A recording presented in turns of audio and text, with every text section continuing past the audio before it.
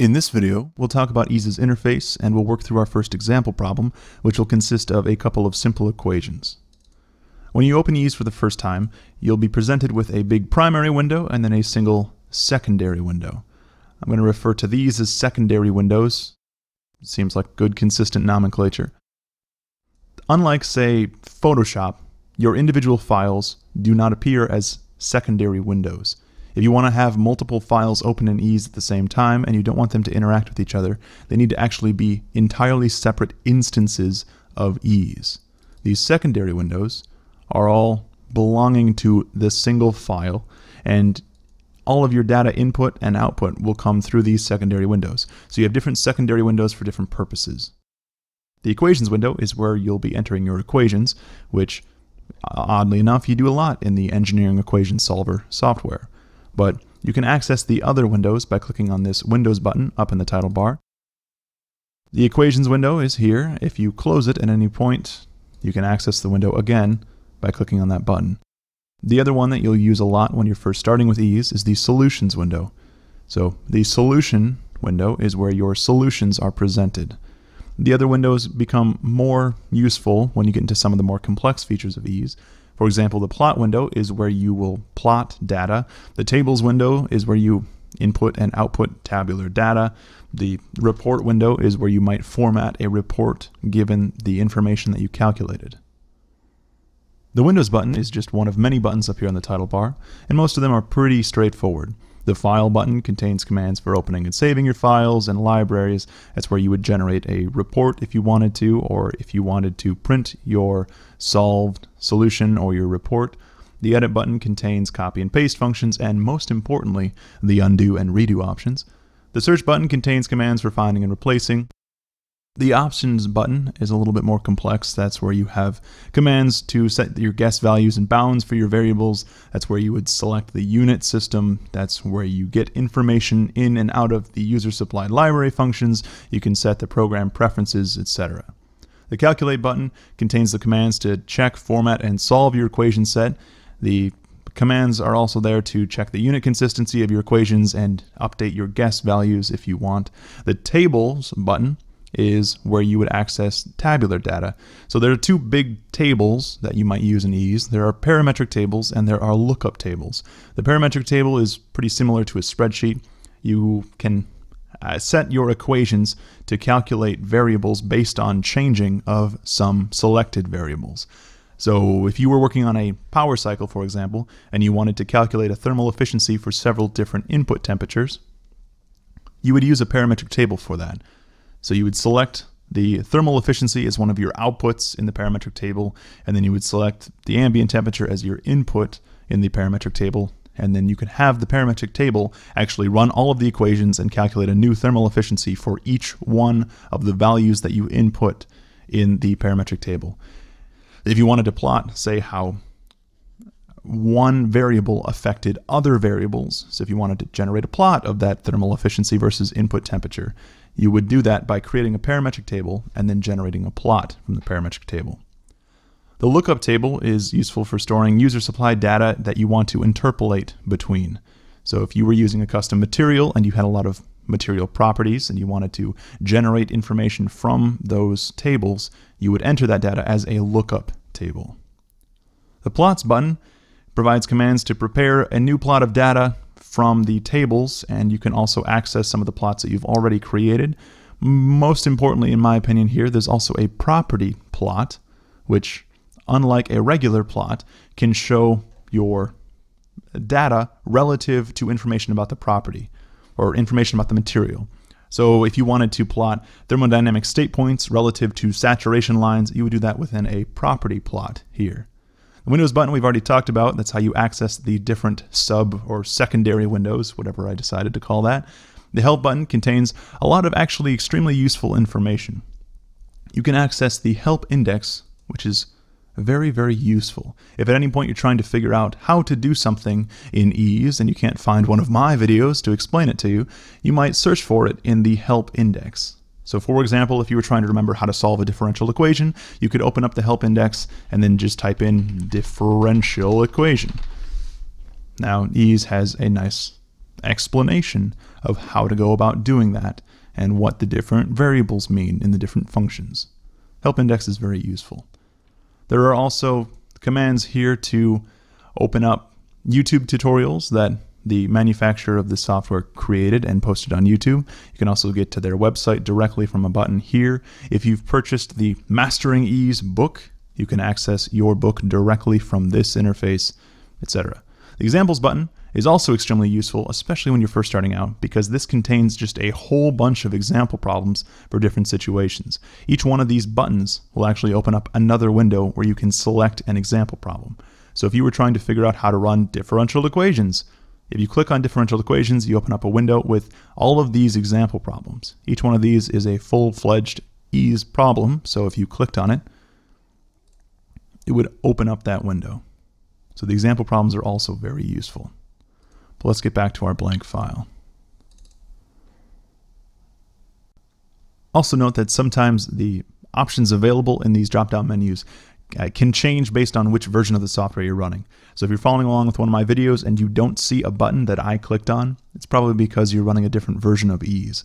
Again, I'm running the academic professional version. So back to the equations window. You type in equations in the equations window just like you would in a text editor. For example, if I was trying to solve two equations with two unknowns, let's say the first equation was x squared plus y is equal to 16 and x minus y was 7, let's say. I type those in like this. Then when I want to solve the equations, I click on the solve button. So you can access the solve button by going up to calculate and then solve. And then a lot of these functions within these drop-down menus are also presented in the toolbar up here. But you always have more options available to you by going up to the actual drop-down menu. So from the toolbar, we could select the solve button or the check equations button or the min-max functions here. But if we actually went up to calculate, we have those options plus a lot more. So when you're learning how to use EES, I think it's better to get used to these drop-down menus, and then you can think of the toolbar up here as shortcuts rather than your options, if that makes any sort of sense. But anyway, we have our two equations, two unknowns. The best procedure here would be to click on this check mark first. The check mark will check your equations, and it will tell you if you have any typos, etc., before it commits to actually solving the program. Again, when EES solves, which I can do by clicking on the solve button, it actually guesses values for the unknown variables, and then it proceeds to guess and check until it decides that what it guessed was the correct answer.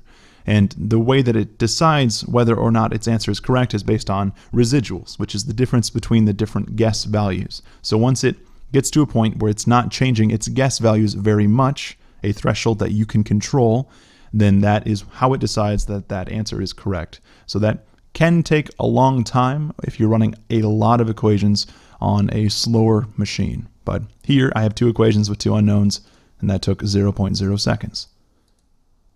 So the answer to my two equations problem was that x is equal to 4.322 and y is equal to negative 2.678. You'll notice that I typed in x squared by typing x and then a caret and then the number 2. The caret represents the exponent operator in EES, and it's just one of many operators or many formatting rules that EES has for entering equations. So I'm going to dump a whole bunch of formatting rules on you right now, at least the ones that I'm familiar with. So prepare yourself. First up, upper and lowercase letters are not distinguished. EES will optionally change the case of all variables to match the manner in which they first appear. So for example, if you were running a problem and you had both volume and specific volume, or say volume and velocity, you might be tempted to type those in with a capital V and a lowercase v. So you could say my volume is 10 cubic meters and my velocity is 3 meters per second.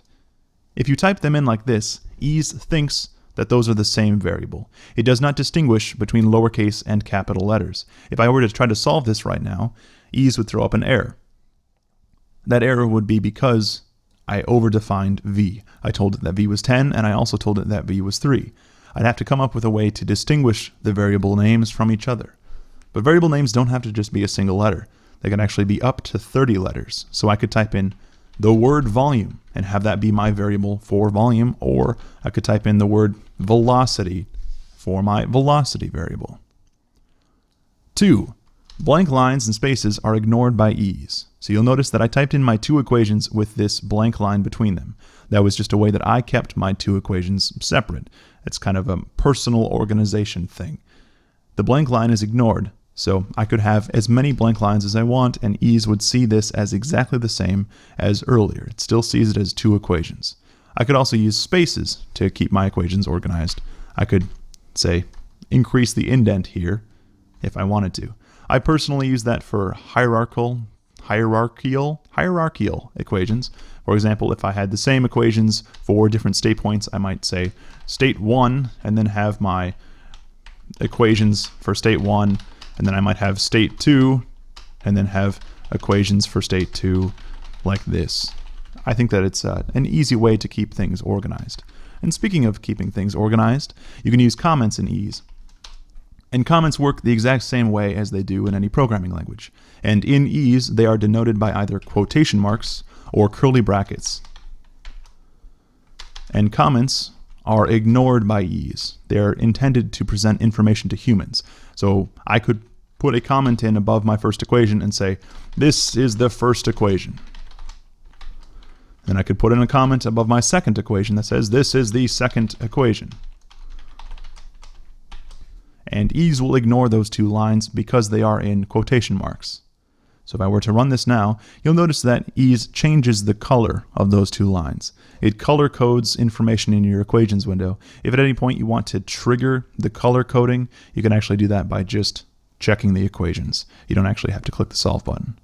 But if you wanted your comment to span multiple lines, you just place the start and end comment operators, denoters. You place the symbols on separate lines. So in this case, the this is the second equation comment actually spans these 5 lines. So that can be useful for entering just a whole bunch of information, like say a problem statement, but it's also useful for adding in extra information to your comments. For example, I use equation marks like this, equation signs, as a means of keeping my file organized. So if I wanted to clearly partition off sections of my equations window, if I wrap them with equation symbols like this, that's an easy way to do that. It just sort of stands out. And again, because they're within quotation marks, ease ignores them. I personally will be using the curly brackets in my examples a lot more than I will the quotation marks. And my logic on that is a little odd. I think it probably only makes sense in my brain, but the quotation marks are the same symbol. The same symbol opens and closes the comment. So think of a situation where I had a lot of comments. Let's say I had these 2 comments and then maybe a third comment at the end that said, this is the end of the equations. So this is the end of the equations. Well, let's say that I had forgotten this quotation mark. Now ease still sees this as 3 comments, but it starts the comment with the first quotation mark it sees, and then it ends the comment with the next quotation mark it sees. So if I had forgotten this quotation mark, ease now sees this as the first comment and this as the second comment. That can be a little bit difficult to debug because now ease sees this as a second equation, and it thinks there's a variable this, and a variable is, and a variable the, and a variable second, and it doesn't see any operators between them, so it doesn't know what to do. If I were to hit solve now, it would probably panic. Yes.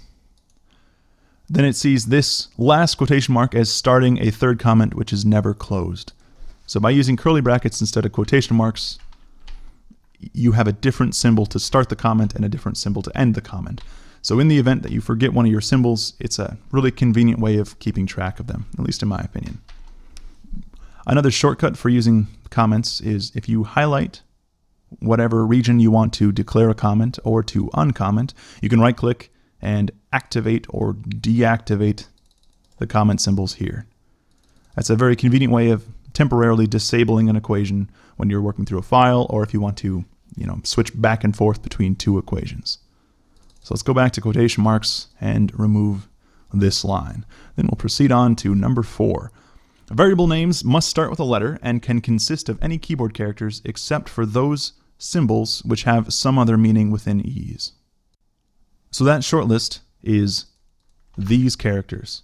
You cannot use any of those characters in your variable name because that goes back to how EES ignores spaces. For example, I could have typed in my second equation by typing in x minus y equals 7 with no spaces.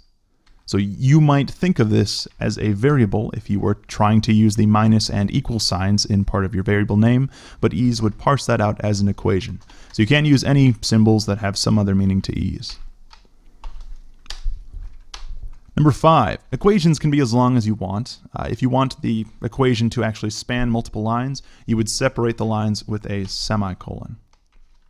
Number 6, the caret symbol is how you denote an exponent. So like I said, caret 2 here, EES will treat that as x squared. If I typed e to the 5th, that would be, or x to the 5th, that would be parsed out as x raised to the 5th power. If I were to put parentheses here, I can group other operations within that exponent. So I could say, for example, 5 plus y. And now that'll be parsed as x raised to the 5 plus y power. If I wanted to have, say, x to the k minus 1 over k, I would have to use multiple parentheses to do that. If you want, you can actually use 2 asterisks, asterisks. You can use 2 asterisks instead of the caret symbol if you prefer. EES will still use that as an exponent operator. Number 7, the underscore symbol is used to indicate a subscript. So if I were to type, say, m underscore 1 is equal to 5, EES will parse that as m with a subscript 1. You can make that be multiple symbols if you want. Say, m the first. And if you wanted to have a comment, or rather a comma appear in your subscript, you would use another underscore for that. So I could say the specific network out like this. EES would see that as a W with a subscript, and that subscript is net, comma, out. The underscore is also used to modify variables. There are special variable modifications that are listed in their entirety in the EES manual. I use dot and bar a lot. So x underscore dot will appear as an x with a dot above it. X underscore bar will appear as x with a horizontal line above it, like this. So if I wanted to write the net power output, I could do that by saying capital W dot net out. So it sees W underscore dot, and it'll use a W with a dot above it for that. Then the next underscore triggers the subscript, and then the third underscore is a comma within the subscript, like this. So net power output. You can also include other symbols within the subscript if you like. So if you wanted to have a variable for the heat transfer in occurring between 2 and 3, you could type that like that. So it would appear as Q in, comma, 2, arrow 3. Next up, Greek letters. Greek letters are denoted in EES by actually typing the name of the Greek letter. The downside here is you need to know how to spell your Greek letters, or rather spell the word that we use to represent the Greek letter. So for example, if you were working through a problem and you had a density appear, you would probably denote that with a Greek letter rho. So you would make that appear in EES by actually typing the word rho. So if I typed rho equals 5, that would appear as the Greek letter rho. And EES differentiates lowercase Greek letters and capital Greek letters with lowercase and uppercase words. So if I typed a lowercase rho, that would appear as the lowercase Greek letter rho. If I typed capital rho, EES would see that as the uppercase Greek letter, which apparently looks very similar. Okay, that's boring. Let's go with a fancier one. Delta. Let's say delta. A lowercase delta will appear as that thing that looks kind of like a 2. Yeah, that looks kind of like a 2, right guys? And if I were to type the word delta in uppercase, that would appear as a triangle. If you want to have more than one symbol, rather a Greek letter and then some other symbols appear in your variable name, you don't put spaces between them because that would separate the variables. You just continue the name of the variable. So for example, let's say that I had m_1 is equal to 2 and m_2 is equal to 5, and I wanted to show the difference in my mass. I would type delta and then m immediately after it. And I could denote that as m2 minus m1. So EES will show delta and then an m immediately after it. And again, because that delta is written in uppercase letters, EES will use the uppercase delta for that symbol.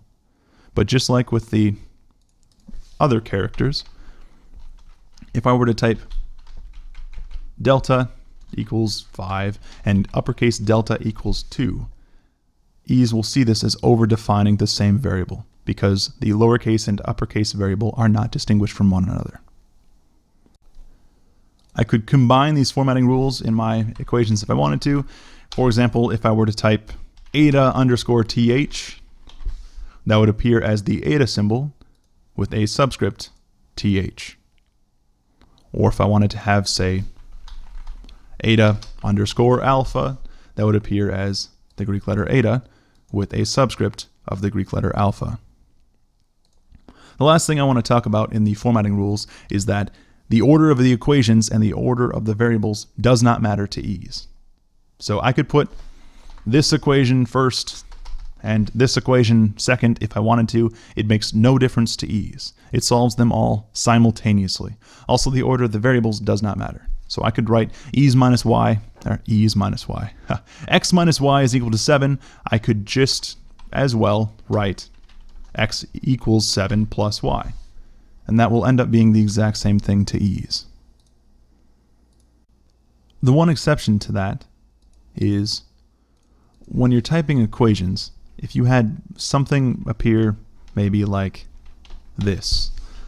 Let's say I could write this equation as being x is equal to 7 over y, or x times y is equal to 7.